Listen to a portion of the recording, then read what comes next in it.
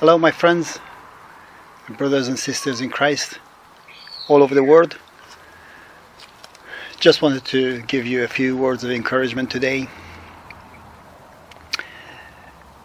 Starting with Psalm 34 verse 8, that says, "Taste and see that the Lord is good." Now, if we understand that and we begin from that, begin our faith, our love, our life with that, then everything in our life will change. We'll have a different perspective of life and our surroundings. Because everything that God has created, everything that comes from the Lord is good. Remember in Genesis, God created and He saw and it was good. Everything He created, He saw and it was good. He created you, He created me, He created your family, He created your parents. As much as you might not like Him, your friends and family, your siblings, your relatives, but He created them and He saw and it was good. Now, what happened during their lifetime, what went on in their circumstances that shaped their personalities, that shaped their character, it comes down to a lot of factors which could be down to themselves, their own choices in their lives, and so we cannot blame God for that, because God created them and it was good. And if we understand that, only that fact that God creates and anything that comes from the Lord is good, then our perspective of life, our worldview will change in a good way, in a way that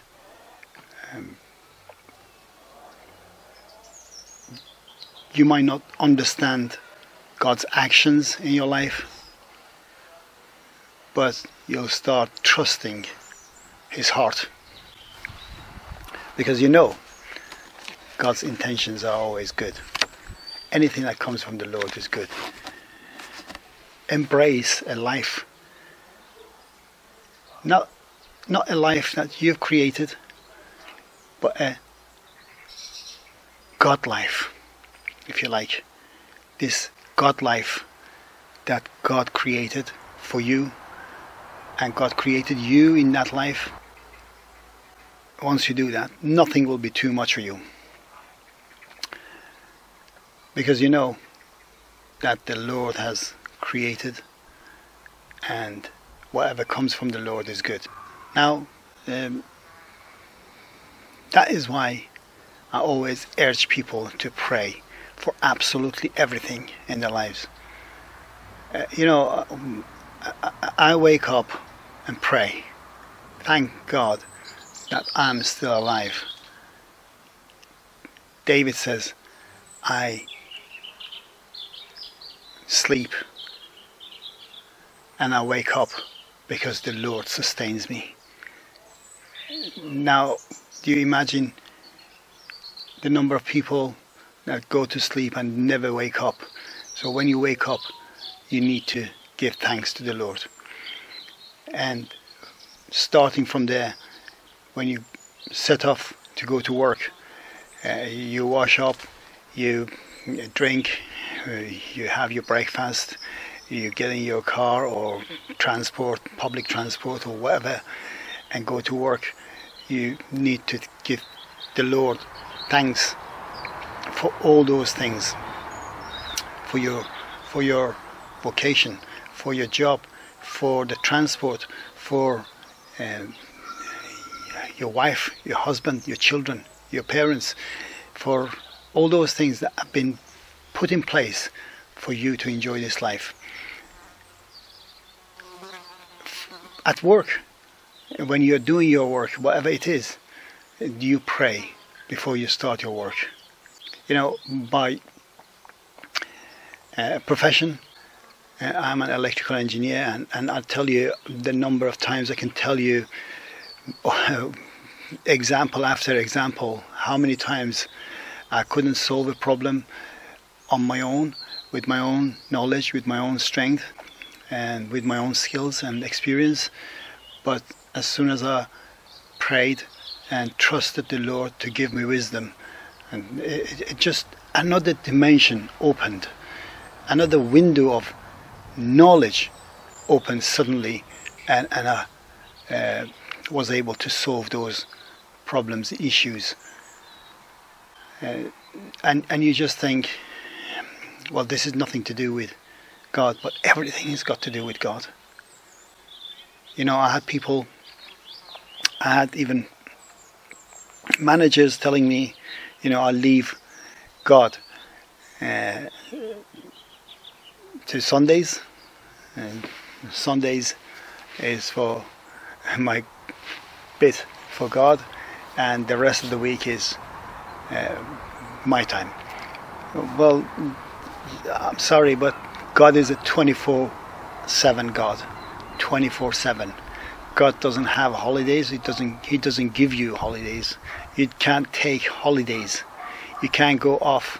You can't ask God to turn a deaf ear to you, or turn a blind eye to you, or your actions. And He is in your life wherever you go, no matter where you go. He is with you in the bathroom. He is with you in the bedroom. He is with you at work. He is with you in your house. He is with you in the field. He is with you in the city. He is with you in the village. He is with you everywhere you go. And He wants you to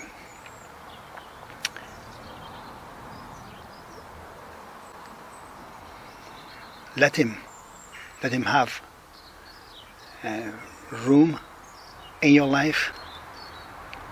Open the door, and so let Him give you the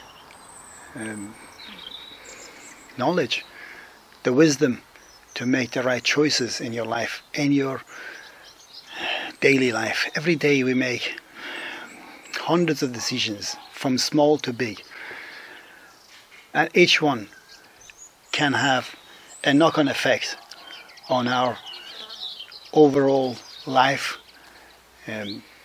achievements, and even the span of our life, and can have an effect on other people's lives, like our own family members, our own colleagues, friends, family, relatives. So I urge everybody all the time to pray for everything, absolutely everything, from small to great.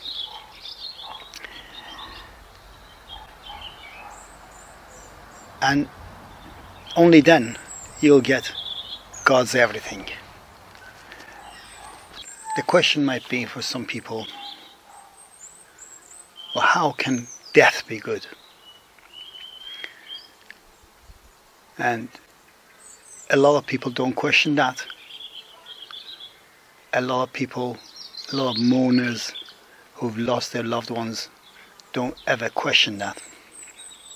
When the quantity of the years of life has outstripped the quality of one's life, we don't ask, or most people don't ask, how can death be good? But part of the answer to that question can be found in Isaiah 57 verses 1 and 2. That reads, "Good people are taken away, but no one understands. Those who do right are being taken away from evil and are given peace."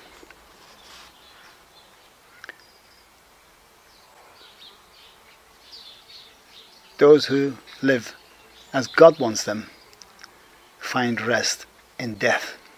So death is God's way of taking people away from evil. From what kind of evil? Well, that varies from one person to another. An extended disease maybe, an addiction, a dark season of rebellion. You know, imagine someone accepting Christ in their life at one point and living a good life, holy life for a few years, or as many years as God wants, and then die.